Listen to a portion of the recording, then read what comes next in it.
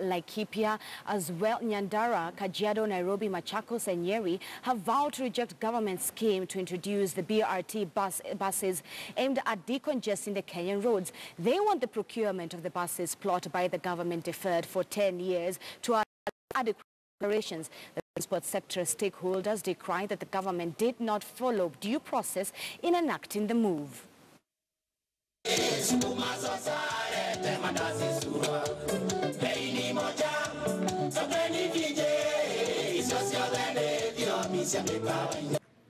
Waliambiwa wakati chini na wale ambao out of the 18 only 6 have vehicles in that group that we call the apex body. Hao ndio watu tunaita matapeli wa kibiashara. Matapeli wa kibiashara, yani cartels.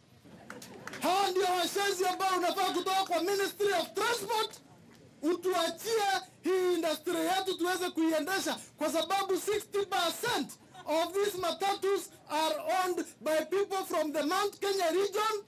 Tutambulike kama real investors, wanabiashara ambao wanaajiri zaidi nchini, wanabiashara ambao wanalipa kodi kubwa kabisa nchini, na wanabiashara ambao wanawezesha biashara zingine zote kuendelea.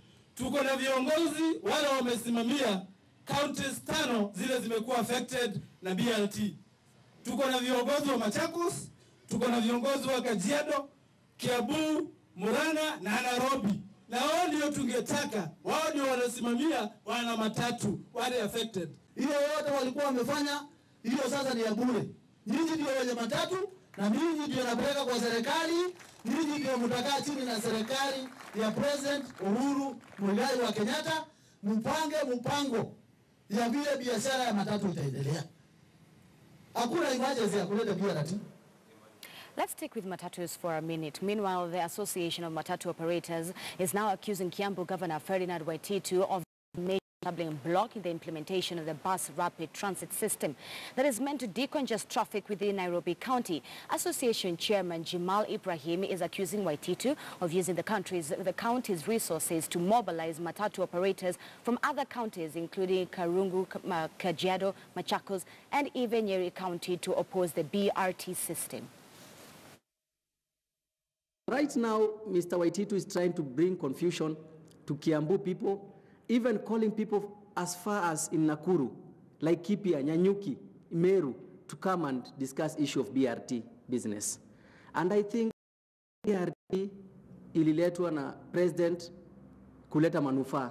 Nairobi could decongest the 5 counties, which is Machakos, Kiambu, Nairobi, Kajiado. But Waititu is trying to mislead Kiambu people by telling them that BRT is not going to assist Honorable Governor Mike Mbuvi Sonko because he has failed in his own institution. So what I can tell Bwana Waititu is that this is a sector which is so peaceful, but you are trying to bring crisis so that you benefit from this.